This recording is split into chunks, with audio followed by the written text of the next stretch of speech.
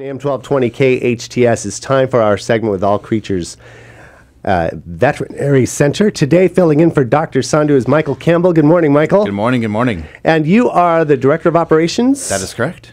Well, good. Very fancy title. Very fancy title. Well, let's talk about All Creatures. You not only have the location, which is a 24-hour emergency service, and also I've taken my pets to All Creatures, by the way, and great service. I highly recommend.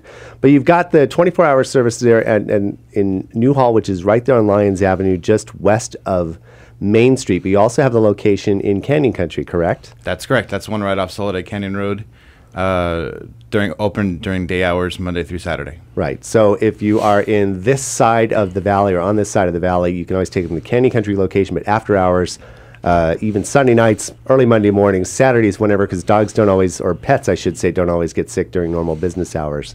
Right. Unfortunately, the pets sometimes, as soon as people get home, that's when they get hurt. That's true. And or they start getting worse at a certain time, or overnight is all of a sudden when they develop the symptoms that you didn't expect. So right.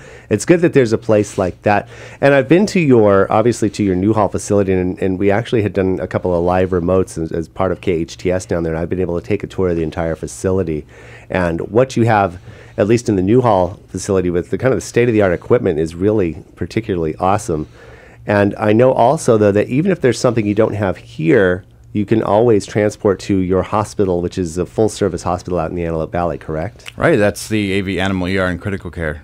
There's a lot of expanded services that are available to both of our sister hospitals, both Canyon Country and All Creatures.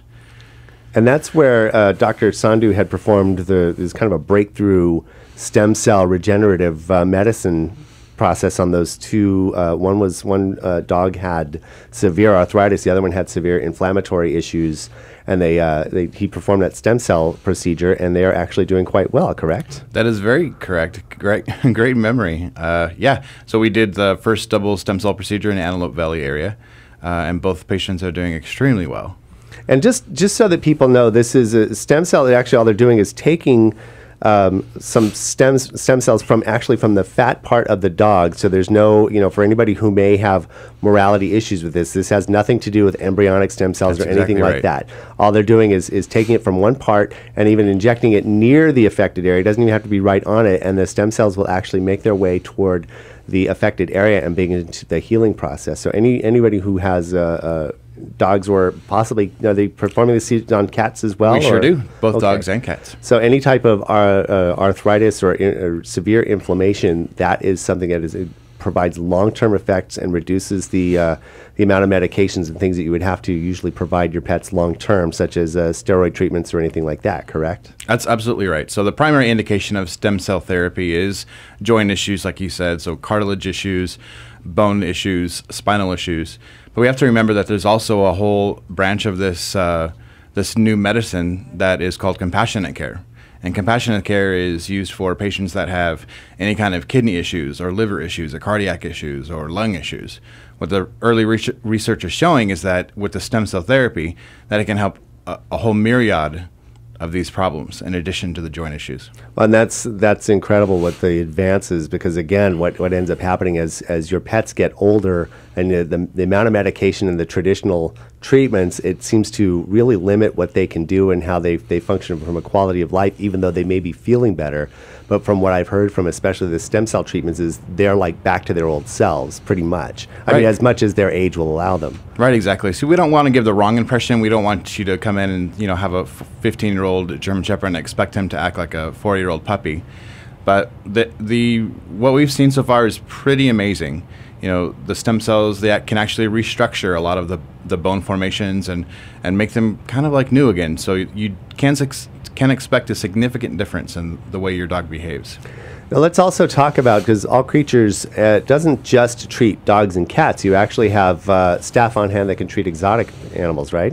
Exactly, and we were lucky enough to partner up with a specialist from the East Coast, and she was Dr. Lindsay Rosen. She was just out here and spent 4 days with us over the Memorial Day weekend, just to give our staff a refresher on exotics, so including your reptiles, fish. We talked a little bit about fish, avians, of course.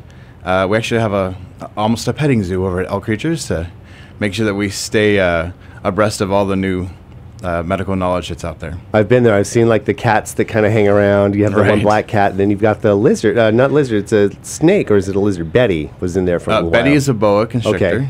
Okay. But we also have Marion, that's just a chameleon, and we have 2 iguanas and a couple of cockatoos. And I'll say this too: all creatures, especially down there on Lions, bringing my dogs in. Usually, they can sense a vet clinic, you know, before they even go in. They're doing that thing where they're trying to pull away, but they always come in like, hey, you know. So it's a really friendly atmosphere. The staff has been terrific with both our dogs. I had my dog Buddy in recently for its.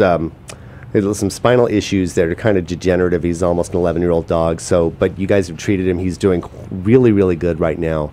And with the treatment, and has responded very, very, very well. So he's almost like his old self again. But Dr. That's great to Sandhu, he hear. said he might be a candidate for stem cells. So that's something we're thinking about as well. Yeah, absolutely. So like I said, a lot of the newer research is going towards spinal medicine, and some of the preliminary results are astounding. We've actually done a couple of procedures now where we're looking at the effects of those stem cells on the spine. So we'll have to keep you folks updated. So that's outstanding. So All Creatures Veterinary Clinic, Canyon Country Veterinary Hospital, is that what it's called? Exactly. Awesome.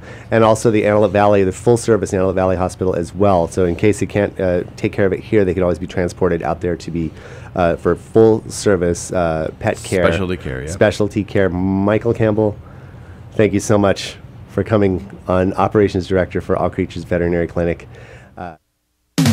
Santa Clarita's hometown station,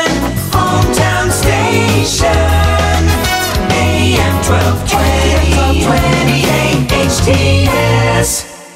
Your customers are out there looking for you. Don't get lost in a sea of competitors. The Statster has arrived at your hometown station, and he has the answers you need. Along with a few other tricks up his sleeve, he's brought Google business photos to Santa Clarita. Imagine Google Street View for the inside of your business. Your potential customers can virtually walk through your business and look around anytime, anywhere from the comfort of any computer, tablet, or smartphone. Visit thestatster.com before your competition does.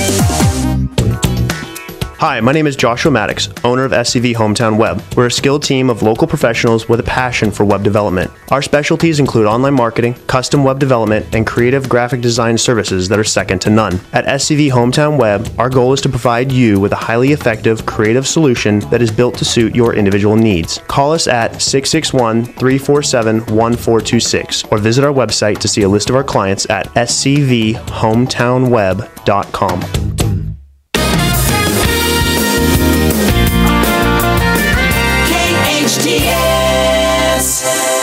We are back with Michael Cambell, Director of Operations for All Creatures Veterinary Clinic. Good morning. Good morning. So we've been talking about the services that you provide not only here, but at your Canyon Country Hospital and also at your Antelope Valley facility. AV Animal Year. Yep. That's right. And I want to talk a little bit, though, because people have asked me questions about like weight with pets, especially cats first, because a lot of people who are apartment dwellers, their cats are indoors. They kind of do their best to feed them correctly. They don't do any table scraps or anything like we like to do with dogs. But cats, especially if they're indoor cats, because especially in this area, we don't necessarily want to put them outdoors because we got so many wild animals and everything. But Right. what can be done to maintain the weight of especially our cat friends? Sure. So my experience, what I found is that the majority of cat owners feel as though that they need to leave food out for the entire day for their cat to nibble on. And it's called a free feed. So one of the best ways to get weight under control is to control the amount of food that your pet is eating. So it's the same principle as people.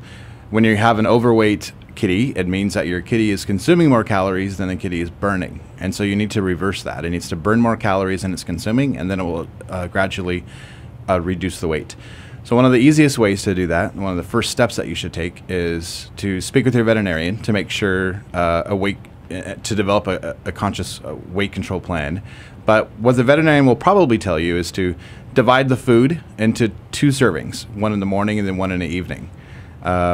You should never take away food and try to put your cat onto a schedule. Cats can develop liver disorders very, very quickly, so you never want to starve your cat.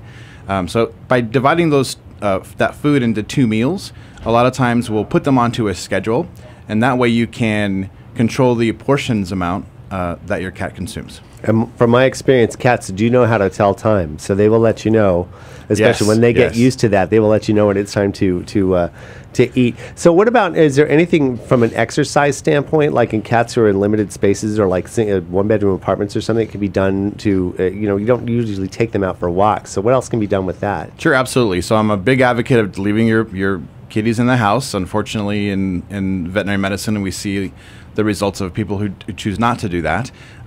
So definitely recommend leaving your kitties in a house. And basically, it's about playtime. It's about, even during those feeding times, like you said, the cats recognize when it has it's feeding time, and you can turn it into a game. Anything that you can have your cat interact with. It could be the food. It could be feeding a kibble at a time from the food. Can become a game with them where they're pawing at your hands, trying to get the kibble. When you come home from work, just spending time playing and running around the house, having them chase balls. My kitty cat used to love to fetch, so I would throw the ball and he would run and go grab it and bring it back to me. And so cats can be trained to do a lot of things, and they can be just as active as dogs are inside the house. Well, that's good, and that's important to understand. And dogs also, I mean, the same thing, you can walk them and things like that. There's a little bit of a difference there, but they're pretty much the same rule applies to cats and dogs as far as free feeding and just as set schedules. I know that's worked for my pets who are starting to get a little overweight there. I would always definitely recommend a set schedule and a divided feeding schedule. That's one of the first steps that you can take. Outstanding. Michael Cambell, Director of Operations for All Creatures Veterinary Center. Thank you so much for stopping by. Thank you very Really much for having appreciate me. it.